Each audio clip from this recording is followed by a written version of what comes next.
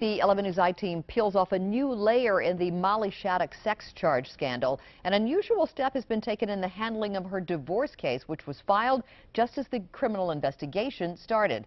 I-team lead investigative reporter Jane Miller is live in the studio with the latest questions swirling around these salacious allegations. Jane. Donna, in Delaware, the indictment of Molly Shattuck was sealed. Now we've learned the Shattuck's divorce case has been sealed in Baltimore County, according to court officials, by a judge in Baltimore County. It only adds to the questions about how authorities are handling Molly Shattuck. She's accused of performing a sex act on a 15-year-old boy after a relationship with him that started through Instagram. Shattuck appeared in court in Delaware on Wednesday to be arraigned, post bail, and plead not guilty to the charges. The Office of Delaware Attorney General Bo Biden that brought the charges will not answer why that indictment was sealed when the grand jury returned it on Monday. Here's the timeline of the criminal and civil cases.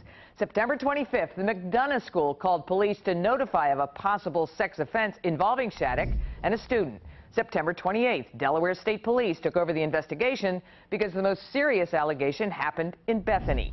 September 29th, Molly Shattuck files for divorce. We don't know at that point if she knew of the criminal investigation. October 6th, Mayo Shattuck files for divorce. His lawyer has told us he had heard rumors about his wife but did not know the specific allegations. November 3rd at 1:24 p.m., the Delaware grand jury indicts Molly Shattuck. That very same day, November 3rd at 1:30 p.m., Mayo Shattuck goes to court in Baltimore County and is granted the divorce. Lawyers who handle civil cases tell us it's faster than the norm to be able to get a divorce in Maryland in 30 days. People are typically advised it will take at least 3 months in uncontested cases, much longer when there's a dispute. We tried reaching the administrative judge in Baltimore County today to ask a few questions, but the message when you call that office says the judge and her staff are off till Wednesday.